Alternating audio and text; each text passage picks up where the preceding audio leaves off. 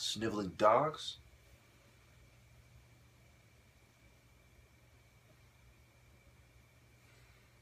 These people are fucking scum. They're cheating little sniveling fucking scum, and it's mainstream history. Mainstream history. Okay, the government of America is corrupt because Masons run the government. Think it's fucking reptilians that run it? You think it's honest folk that, you know, without cheating or doing disreputable, indecorous activities, made their way to the top? Fucking bullshit.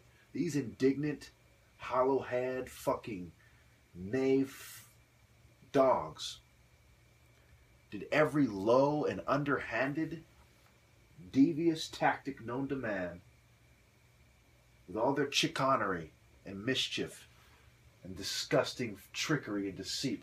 They made their way up the ladder of cheaters. That's what the social ladder is, a ladder of cheating scum. And then they think they're cool for it, you know. I know very well because I've seen it in the streets. You know, when you look at it, right, let me first put it to you in a way you understand. The people in charge include pedophiles. They include thieves, white-collar criminals, you know, rapists, murderers. You know, there's a certain serial killer kind of sadistic mass murdering attribute to some of them, right? Narcissists. Now, these are all the types of, and control freaks and more. These are all the types of people who relate to criminals, especially their type of criminal, in a very disgusting way. This kind of sick, complex-filled pleasure they have. Oh, you like to do this too? Ah, ha, ha, ha. You like to do this to little girl? Ah, ha, ha, ha. So do I. And then they go into detail about it. You know, and this is not something I'm making up. On record, they've been caught in internet chat rooms and forums, busted. Fucking hundreds of pedophiles. Busted. You know, on record. And then fucking gets thrown out in court because some politicians are doing it too or something. You know, on record. This is how it is. A bunch of sniveling scum. Serial killers who get locked up on death row together or whatever. You know, talking about it. You know, this one guy, I saw the serial killer documentary. He was competing with another serial killer. Or he wasn't really competing. He was arguing with him or something about who killed more people. And these are these sniveling, greasy fucking troll-ass motherfucking scoundrels. You know, just low-down scum. That's what secret societies are, man. Some of them might be cool. A lot of their women are attractive. Hell, a lot of gangster bitches are attractive. You see these fucking rap videos on TV? Those are all whores. Those are all sluts that I thank God aren't my sister or mother. Those are whores shaking their booty for some fucking kid to jack off to in a rap video. Those are whores, just like a bitch in a TV show or something. Like a Hollywood slut getting her tits sucked on TV. You know, it's like a bitch getting groped and fucking kissed by a strange man in a movie. Those are whores. There are strippers that do less than that, and they're whores as well. Make no mistake. If what you're doing is worse than a stripper, you're a fucking whore. How could that not be? You're a fucking slut. Come on. Oh, it's in the name of movies. Oh, it's for God and country. You're a fucking whore.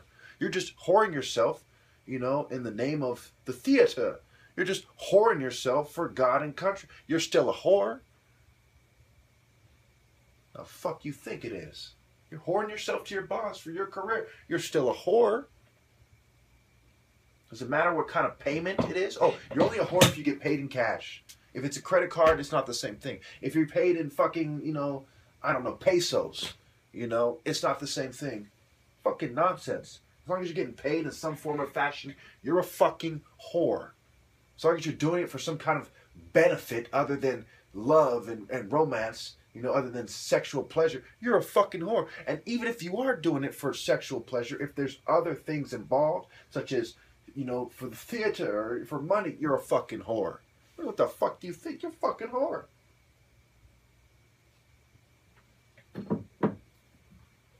Fucking scum.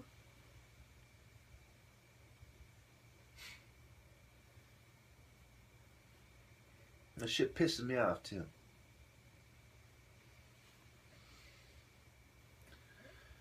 Let's go to part two. So there are Catholic secret societies. pagan, Satanist, scientific secret societies. And there are also, Masonic affiliated Theosophical and New Age and Golden Dawn, and there's a lot of secret societies. And they determine mainstream culture.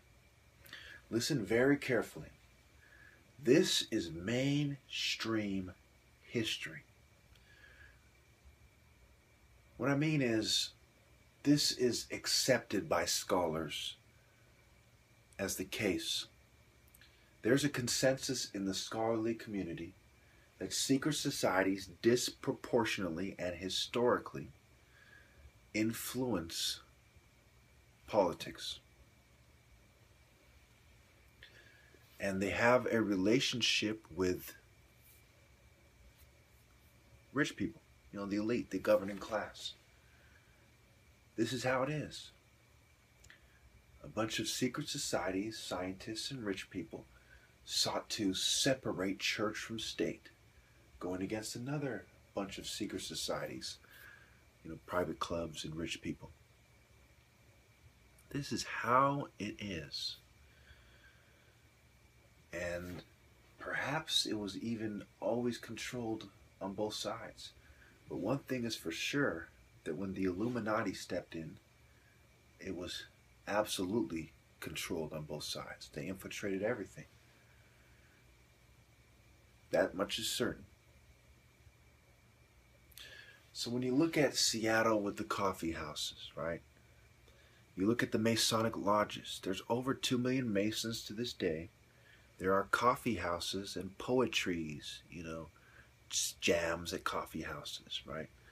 And you had, I believe it was the Regis poem that, I could be wrong about the name, but there was some poem where, it's one of the places where the origin of Masons is associated with, the origin of Freemasonry. So this is mainstream history, man. Liberalism on record is controlled by Masons, liberal arts, poetry, artwork in general. I mean, this is how it is, okay? There's no ifs or buts about it. There's no, oh, it's crazy conspiracy theory. No, this is mainstream history. I don't think there's a single person that would rebuff or attempt to argue with the people who put it in Wikipedia that this is how the Age of Enlightenment went. It's like, well, duh. The Jacobins, Illuminism, Masonry. It's just mainstream history.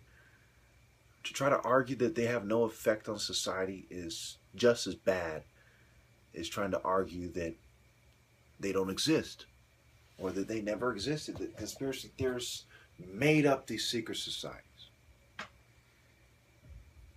I mean, it's like you have to truly accept that if you don't like politicians and you don't like the direction of the country, that you must be angry at secret societies as well. If you don't like the hypocrisy in politics, then you must recognize there is hypocrisy in secret societies as well. You must. You must accept this. And you must accept that if you're a politician, chances are you're not a real Christian. There's probably not a single famous, powerful politician who's a real Christian, staying true to Christian values. Probably never has been. It's the same thing with secret societies. Okay? These people intend to screw us all over. And instead of doing the honest thing and building a spaceship, since they're the scientists anyway, flying to fucking the moon and building a space station or something and leaving us alone, inhabiting another planet, instead of that being their long-term goal is to, build underground bases and fucking housing and to destroy the world and suck it dry, and to do it just slow enough so that they have time to come up with a disaster recovery plan and, contingency plan and a survivalist kind of plan. It's absolute sickness. Their Adam and Eve operations, Operation Noah's Ark. A lot of you never heard of that. Okay? It's the elite planning to repopulate the earth. Now, there's not necessarily going to be a great flood, but there's going to be a great disaster. You know, just look it up. The elite plan to repopulate the earth. And they're really interested in reproduction. You know, it's a very interesting plan. And it has to do with desensitization. You know, incrementally killing millions of people. And then every year they raise the stakes. You know, I think it was Kissinger who said depopulation of the third world should be America's highest priority when it comes to foreign policy or something like this. You know, and what do you think are the deeper implications that people from underdeveloped nations are coming here? So it's not like, well, if you come here, we'll leave you alone. But if you stay there, we're going to depopulate you. So anyway,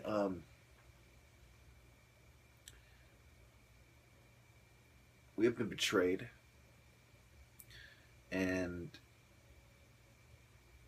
the best thing that could happen really with my martial arts success is that several generations of people are aware of why, you know, I wasn't able to overthrow these people, the cowardice of America and so on, and how America is so wasteful and treacherous that they didn't give me my rightful place, you know, which would have made it so that a martial arts legend from America that probably no one in the world could beat, you know, didn't leave his mark on the world. And I'm not the only talent being wasted here. This is a problem that's been going on for a long time. You know, there's a lot of people talented in different areas who are cheated out of their rightful place, and as a result, the reputation of America suffers. You know, we're far behind in our schooling. And there's a lot of other countries that have a lot more educated populations than we do, even though we spend all this money. It all goes back to treachery, cheating, and things going on behind the scenes. It's more deep than, you know, Donald Trump says. He says, well, I'm going to find a way to address this problem. The problem really is cheating. I'm not just talking about cheating on tests, but it's like sabotage, and there's so many elements to it, you know. And right now my eyes are really hurting bad. And I couldn't help but notice on the list of the MK Ultra substances, they were looking for a substance that caused, you know, trouble to the eyesight. And when these people are doing, man, absolutely makes you want to kill somebody. It's like everything on the list is what's happening to me. You know? And they want me to go see optometrists and all these doctors so they can record. Because, you know, they violate HIPAA or whatever it is. They look at my medical record. You know, patient confidentiality. They violate that. So they want me to report the exact symptoms to a doctor so they can say, this works, this is doing this, you know. And fuck that shit. You know what I mean? Fuck that shit. Fuck these pussies. What they're gonna, you know, the only thing that they're gonna truly learn from my case is when you fuck with someone like me, people fucking